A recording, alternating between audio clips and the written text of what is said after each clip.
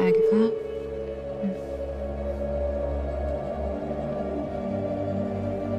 That boy isn't yours. Rio kind of pulls Agatha aside to say, you know, the boy is not your son. Talk about her motivation to disclose this information, or at least share this point of view. It's not meant to be entirely clear. I mean, really, that moment, which is so loaded and so powerful, what my intention, what our intention is for that moment, it's really about Rio's relationship with Agatha. They're on the precipice of reconnecting, but this idea of the boy is something that comes between them. I loved someone,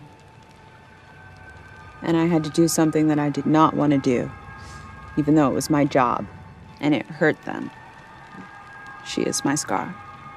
Rio kind of hints at the scar that she's been carrying. The two of you have this really charged moment, like you say. Are we going to dig even deeper into that in the remaining episodes? What happened between the two of them? I think a lot is going to be revealed in the latter half of the show.